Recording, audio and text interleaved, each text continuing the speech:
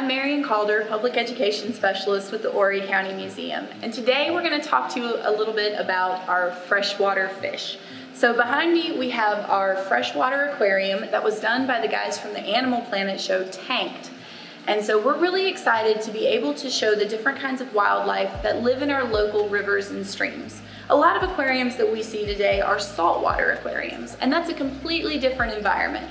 Many of the fish that live in the ocean aren't able to live in rivers, and vice versa. A few can live in both, and we call those diatropous species. Eels, striped bass, and shad are a few examples of each, and they can live in both fresh and saltwater environments.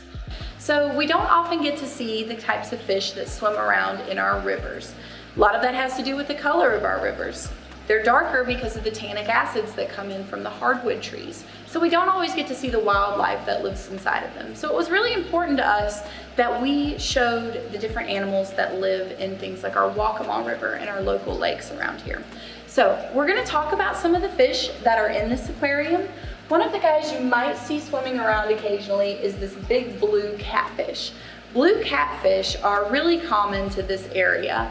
They can get anywhere from 3 to 40 pounds and can range in size from 20 to 45 inches and can live up to 34 years. There's one right there. So that's our blue catfish. We actually have 3 of them that live in our aquarium.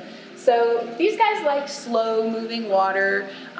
They will eat a variety of foods. They'll usually be bottom feeders and go along the bottom of the water to find whatever they can to eat.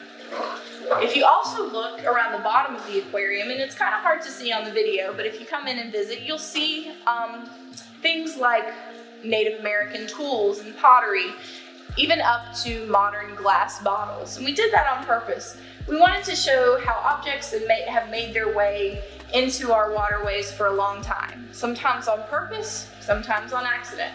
It's important to remember that our earliest communities and villages were often set up near a body of water. Water wasn't only a food source, but it was also a common way for people to travel. Sometimes it was actually easier to travel and trade along waterways than it was to go through a swampy area or even really thick forests. And if you're ever here, come look closely at the bottom and you'll even see some fossilized shark's teeth, because at one time, all of Horry County was actually covered by the ocean. So we can find fossilized remains of marine animals in our riverbeds, even as far inland as Florence County. Another fish that we have in our aquarium is the long-nosed gar. So he gets his name because of that really long jaw or mouth that he's got. A lot of people confuse the long-nosed gar with the alligator gar, which actually lives in different parts of our country. The long-nosed gar can get anywhere from 2.5 to 3 feet long in our area, and he's actually got really tiny, tiny little teeth inside of that mouth. And so they can actually get pretty sharp. But because they have that really long mouth, they can be pretty difficult for fishermen. Usually if you're trying to fish, the gar might be the animal or the fish that comes in and steals your bait or gets tangled up in your lines. So they can be kind of a nuisance if you're a fisherman. The gar will usually live anywhere between 17 and 20 years. But a fun fact about that jaw is actually twice as long as the rest of their head. Another neat thing about the long-nosed gar is they can actually use their swim bladder like a lung. So if they're in really poor quality water, that swim bladder can substitute as a lung to help them breathe in that water.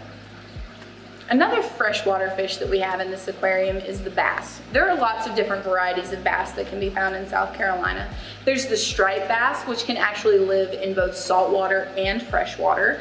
And there's the spotted bass and largemouth bass. One of the easier ways we can tell a difference with the spotted bass versus the largemouth is by how far back the mouth goes.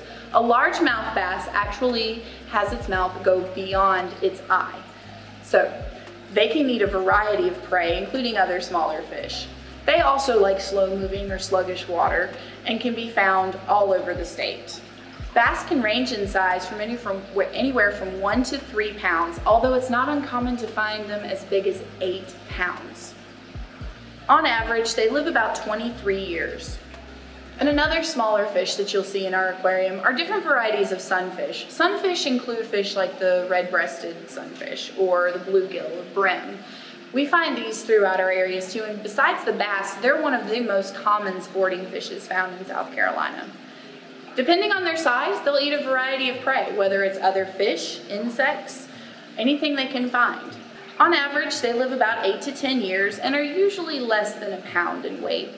Now you'll notice we actually have 2 separate aquariums, and that's on purpose because some fish are predatory fish like bass, and other fish would be prey. So of course predators hunt prey, and we don't want the predatory fish eating the smaller fish, so we actually keep them separated, especially until the smaller fish can get some more size on them.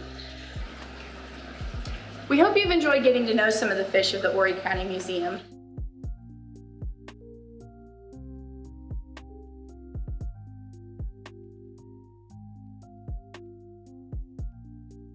Here at the Horry County Museum, we talk about the Native American history, cultural history, and natural history of Horry County, South Carolina.